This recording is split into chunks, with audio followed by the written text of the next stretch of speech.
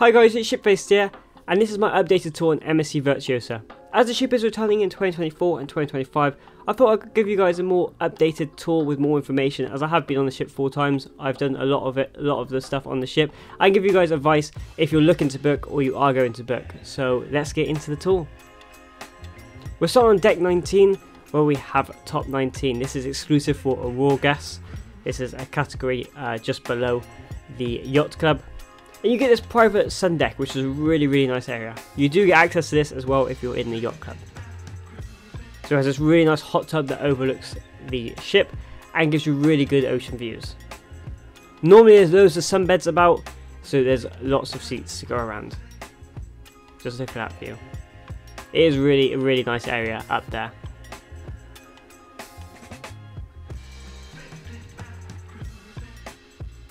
And like I said, it goes all the way back, all the way over here, and then it goes to the water park. So yeah, lots of space. Those are all the sunbeds that are normally out all over the place. Like I said, it comes to the Savannah Water Park, where it has 3 slides, 2 races, and a bowl. The bowl is a bit strange with the stairs. It's not like at Butlins where you drop into a thing of water, but they probably don't have the space for that. But they're really good fun, and just check the cruise app to see when they're open. Then you have this kind of splash area for the kids, and it is open most of the day. It really does look fun. I haven't personally tried it yet. So it's a really nice big space, and there's even a pool over there. Like I said, this is a re-updated tour, so I'm just giving you guys more information. It is the same tour I filmed a few years ago, but hopefully I'll give you guys more information to really help your trip on MSC Virtuosa. Then we have the ropes course, which is included in your cruise, and it's really good fun. You have to have shoes that are closed-toed and laces are tied up. I've seen people being turned down, so make sure you take those on your cruise. Deck 18 is just a big massive sun deck again, so they have lots of sunbeds going around. I did speed this up. It is quite a big space. And then we have the Sky Lounge, which is the adults only piano lounge. And again, you get that nice big view, big floor to ceiling windows of the ocean. It's a really nice, elegant bar. See, there is the piano. Now we have the Kids and Teens Club. They're all on the same area on deck 18. MSC do have a partner with Lego, so you do see Lego models about, which is really cool. There's some Friends one there.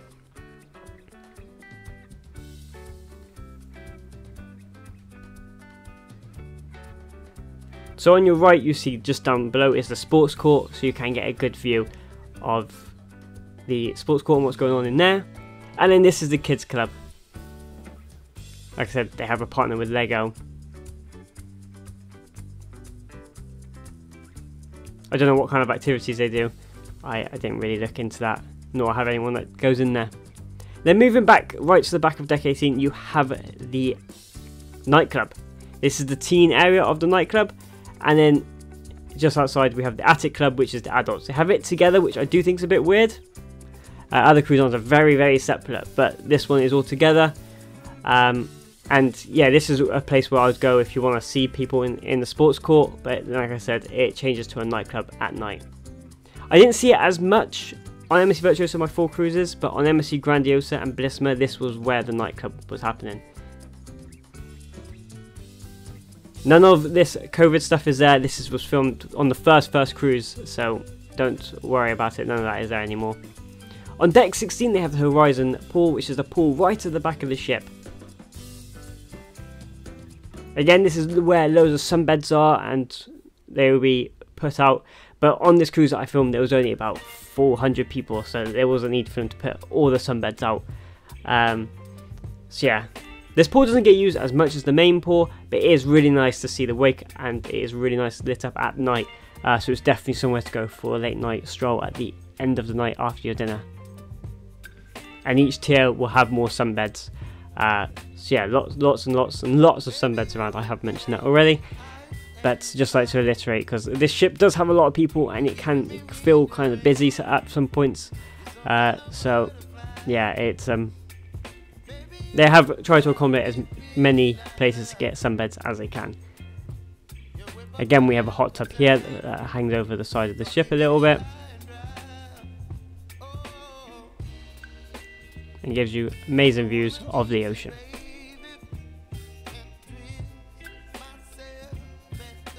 See what a great view. Then we have the horizon bar, so a bar is not too far away. And when it first came out, MSC Virtuosa, there was lots of complaints about the bar service, but on my last cruise, I genuinely think they have done a lot better, and I'm seeing a lot less complaints. So I reckon the bar service on MSC Virtuosa has really gone up in the past couple of years. Then on deck 16 we have the Sportsplex, which is where the sports court is, and the activities. So we have the video game arcade, has lots of different machines. This is where I would give a bit of suggestion. If you're planning to go here, and hardly ever that skee ball machine's working, it was working on the last cruise, but I would look into the Fun Pass. It is £72 on your pre-cruise plan, and you get 140 quid on there. So if you had kids, or even people like me who was going to use the F1 simulator and whatnot, I would definitely look into it to see if it would be worth your while. So then after we go to the arcade, we have the amusement area, I would say. So we have the sports court on the right. Really big area now, and they have really good goals and basketballs, and they flip each day. So one day it's football, one day it's basketball. Really nice sports court compared to other ships I have been on.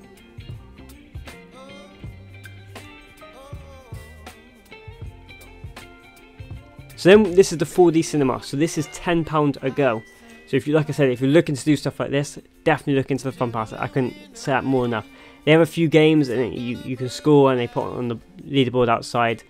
This is this VR shooting game. I've never done it, but again, it costs money, and the bowling costs so much.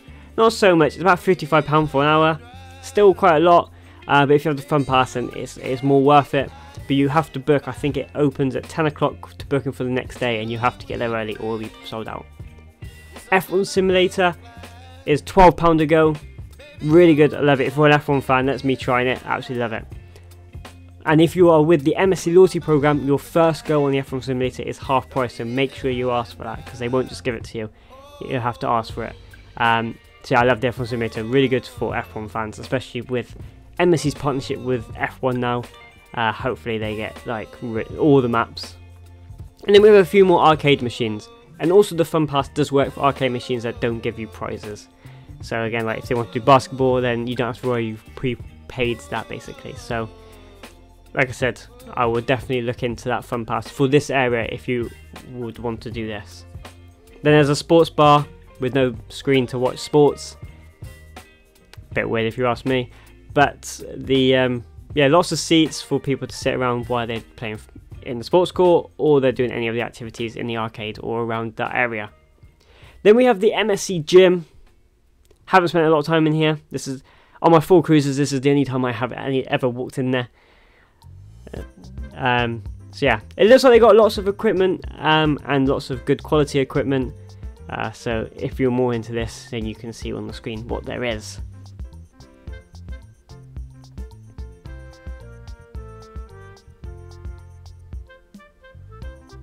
Like I said, the COVID stuff isn't part. Well, they still do clean it, but it's just not there anymore, really.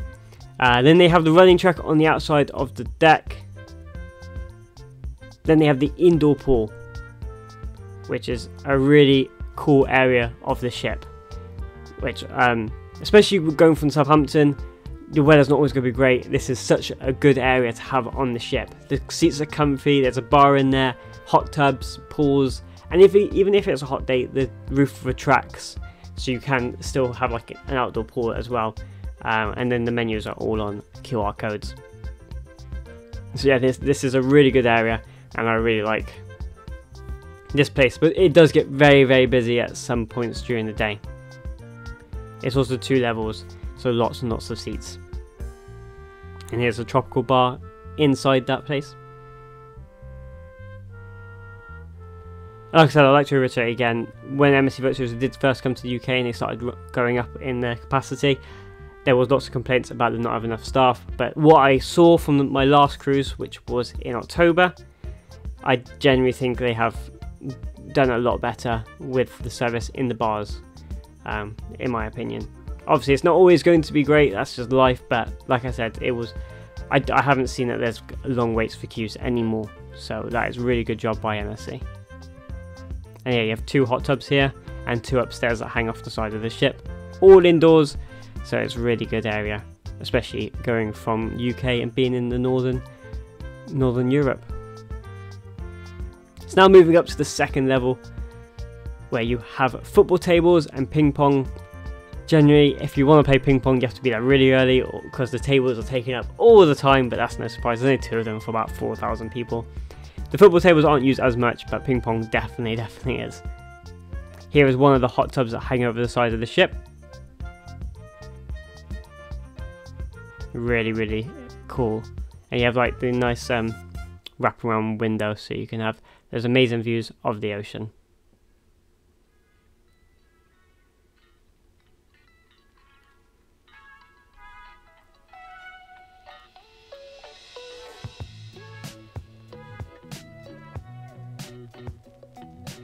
So like I said, lots of seating to go around.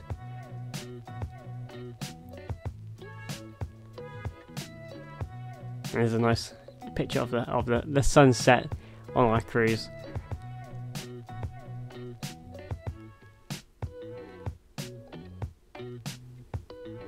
Now moving to the outside deck, this is where the main pool is outside. Lots of sunbeds, this is where they're all spaced apart, but like I said, none of that's there anymore. But it's a really nice area. We've got a few bars, one at each end of the atmosphere pool. And on one of these counters they serve ice cream, on the other counter they serve food. And this one is just a bar. Yeah, the place where they sell food, where it's complimentary food, it's just stuff from the buffet, but it's just quick bites, so you can get it by the pool, and it's a really good area. And they also do pizza there, so that's a really nice place to go and get it. The pool's really large, and they have the big screen there that they show movies on, which is really nice at night under the stars. And then this is the second level, where 2 hot tubs are that are really like wrapped around going off the side of the ship. So yeah, it's a really nice hot tub there.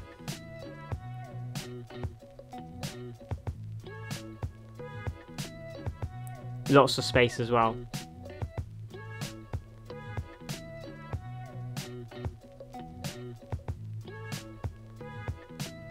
Then we have the Marketplace Buffet. So this is, with MSC, they don't have as many complimentary options around the ship. They have the buffet and the main dining room. That is about it, apart from that like little area by the food, by the pool, where they give out food. So this is where you go if you don't want to go to the main dining room. I have seen really good selection of food here.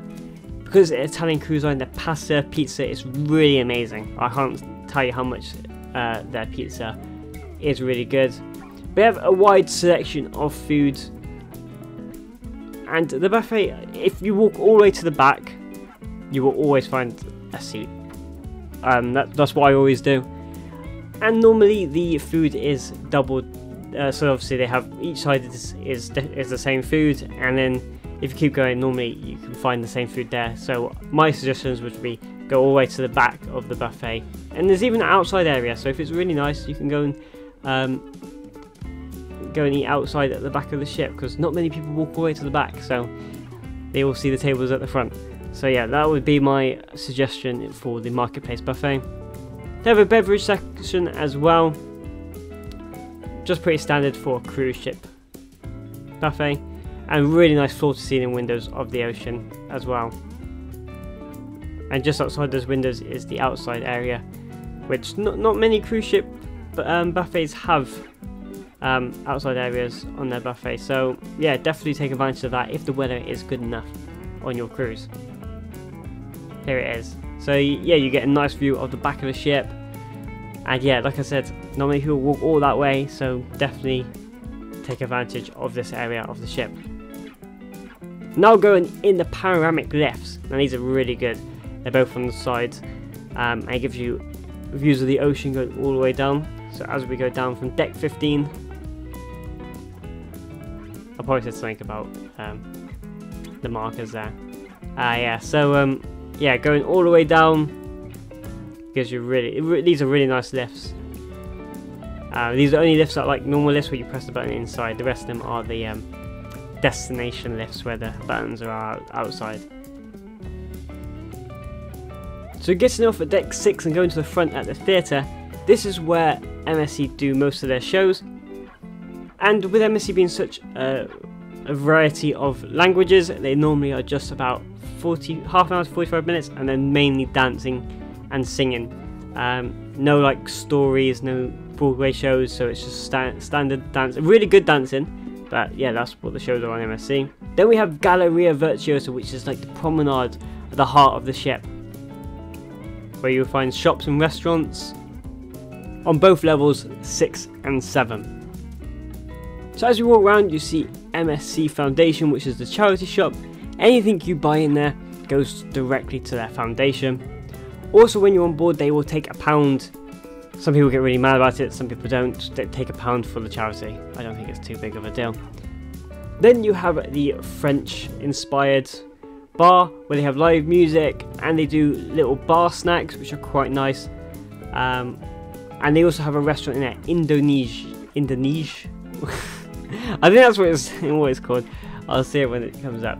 But it's a really nice area, and like I said, here they do bar snacks that you have to pay for. And they're like little like buns and stuff like that. And Indonesia. This is in a specialty restaurant that you have to pay for. I ate there and it was okay. People really rave about it, but I didn't think it was as good as people did rave about it. But yeah, definitely one to check out, see if you'd like the menu. It's French with a bit of Vietnamese twist to it. Then you're walking past some shops. There was the duty-free one where you get some essentials. Those are the more high-end ones. Then you have John Phillips Crepe and Gelato. They do lots of different types of crepes, smoothies, gelatos. Yeah, this again you have to pay extra for. This is what I'm saying, there's not as many complimentary areas of other cruise lines. MSC is really just a buffet in the main dining room. But these have a good selection, just check out the prices. Some of them can seem alright, some of them yeah, seem a bit pricey. Then you have the MSC excursion desk on your right. As we keep moving to the front of the ship, you have another John Philippe chocolate bar. Or am I going to go that way? I forgot which way I'm going to go. I'm going to go to Ola first. I already got John Philippe first, so I did get it right. John Philippe, where you can create your own chocolate bar. They have chocolate ships. They also always build in different types of chocolate in models. That is really cool to see.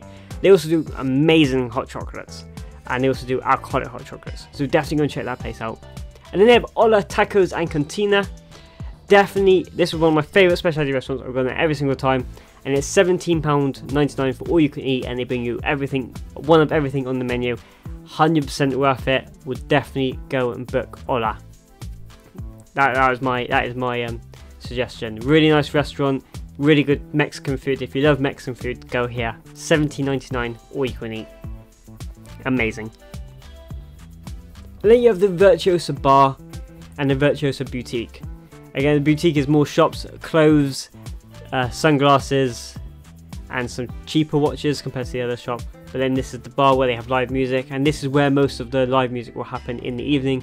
Most of the nightlife will happen here, and they will do massive parties on the street, and it will be at this side of the ship. So yeah, this is where the nightlife is. I've not really gone to many of the parties, not really my sort of thing, but people look like they are having a lot of fun. So yeah, this is the MSC, this is the Virtuosa Bar, and this is where most of the nightlife happens. Now moving up to deck 7, this is more specialty restaurants. We have Butcher's Cut. This is the only one I haven't tried. It's a steak restaurant. You'll get a good steak there. I don't really know about pricing. I really haven't looked at it. I have stayed in the yacht club, so we get the steak that's in here included with our cruise, so there wasn't any point going there, really. So yeah, you get a really nice view. Teppanyaki and sushi bar. I've tried the teppanyaki and the sushi bar. Really good. You have to look at the menu, see if it's worth it for you. It can be quite pricey, the teppanyaki, so definitely check it out. It's a really cool experience if you haven't done it already. The chefs are absolutely amazing. And then the sushi bar, I did last time, like this meal plan where they brought you like different types of sushi on like platters you tried a lot. Would definitely try that if you did go to the sushi, so you get a variety that you can try. And if you are a gold member, you do get a specialty included for 2 people. So definitely, if you are that level, definitely go and take advantage of that. Then we have the pub, the Master of the Sea. This is where you will see the sports on board. They also have live music on the ship. Compared to my MSC Seaview one, I'm really surprised at how this ship is designed, where you only get the bars behind, the screens behind the bar, because it's such a hard way to watch football, especially when it's really busy in there, or Formula 1. Again, more seating outside, so you get the view of the promenade, or the Galleria. And then you have the TV studio and bar. This is where the karaoke will happen. And they also have private functions in here. Really big area. Haven't actually gone in there or anything myself, so like I said, I know the karaoke's in there. And then this is the first main restaurant on board. This would be the one for Aurora guests. They do get their own restaurant, and you get really nice ocean views if you're by the window. But it's just a bit more smaller restaurant, so there's not as many Aurora guests on board. Then we have the MSC Aurora Spa. This is included for Aurora guests, and the yacht club. They get access to the thermal suite 1 hour a day, so definitely take advantage of that if you're in those areas. And then they have the hair salon, barber shop, nail salon, you name it, and they can probably do so many treatments. You're gonna have to check the prices and see what they do to suit you. You can also look at them on your pre-cruise planner. Now on deck 7, they have a big outdoor deck if you need some fresh air and you want to see the lower down, more quieter area. I would come here. Then we have the atrium. This is where they have live music in the evening, and it's a really nice 3-story level with 6 Swarovski staircases. I can't pronounce that. That look really amazing, and definitely a very picturesque Instagrammable picture that you may want.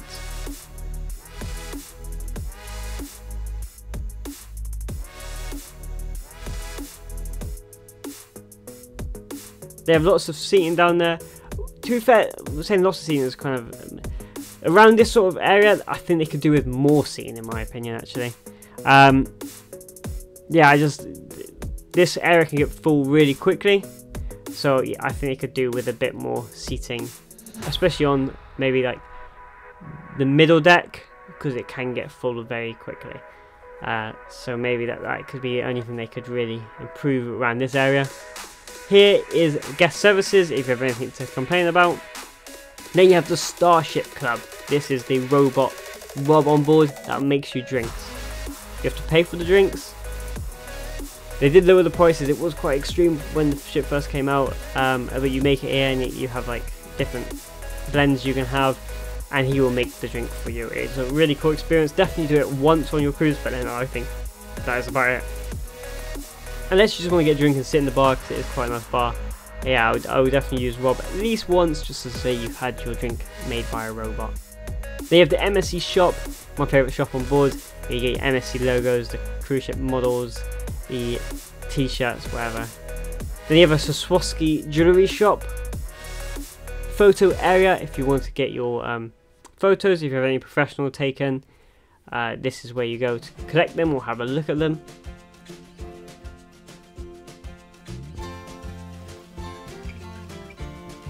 Then we have the champagne bar. Like I said, it does get filled up quite quickly, so if you want to sit here or you want this to be your evening, then you will have to get there. Not early, but just keep an eye on the area to see how busy it gets, because sometimes it can be really busy, sometimes it can be really quiet. Here is the casino on board.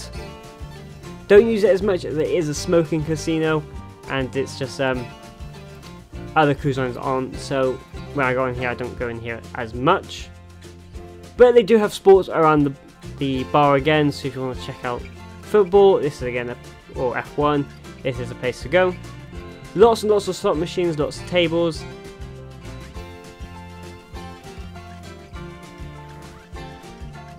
And to be fair, it is I think it's more reasonably priced than other casinos I have seen on cruise ships.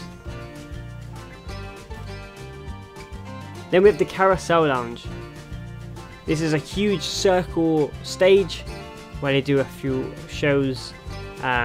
Sometimes they have like other acts in here compared to what they have in the other theatre, but they used to have a show where you paid money for. I don't know if they still do that actually, being honest. I should probably have done my research. But yeah, they had a show where it was like a Cirque du Soleil, because they had a partnership with them but they went under, so now they had to like come up with their own thing. But I don't know if they still do those. I might put in the description below to just double check if they still do them or not. Now moving to the back of the ship, you will see the main restaurants. There's 3 of them. I'm waiting for the names. So this is the 3 main dining rooms where you will be assigned a time and a table. This is the first one. They're all very, very similar, basically identical, but you just make sure you check your cruise card and you're happy with the time, happy with the table. If you're not happy with any of it, go and change it straight away, because that's the best thing. This is the Symphony restaurant. Like I said, it literally is basically identical, but these are the 3 main restaurants. If you're not in Yacht Club or Raw, this is where you will be eating in the evening. If not, you don't eat here, you can eat in the buffet. They change the menu every single day. My experience on MSC Grandiosa and MSC Bellissima, I thought the food was, and MSC Seaview, the food in the main dining room is really nice. It's Mediterranean food, so sometimes it's not as traditional as maybe other cruise lines. But in my honest opinion, I like going on holiday and trying some food I wouldn't have at home. So I really enjoy the type of food MSC do serve in their main dining rooms. Here is the last main dining room. And if you have any questions about MSC Virtuosa, I'll be more than happy to answer them down below. Or MSC in general, if you're just looking at one of their ships. I have been on a couple of them. Just put in the comments below and I'll be happy to help you out with any questions you may have about MSC or MSC Virtuosa. So just put that in the comments below and I'll be happy to answer any of them.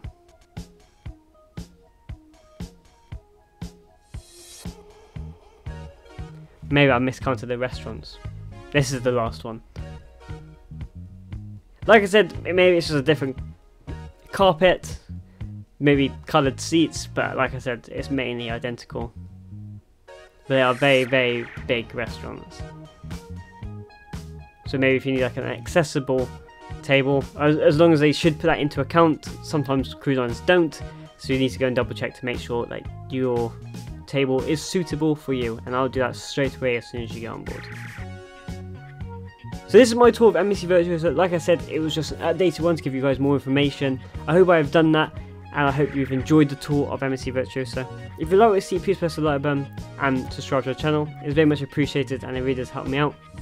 Thank you so much for watching. Like I said, any questions, put in the comments below. I'll be happy to answer them. But thank you so much for watching. It's been Shipface here, and I'll see you guys in the next video.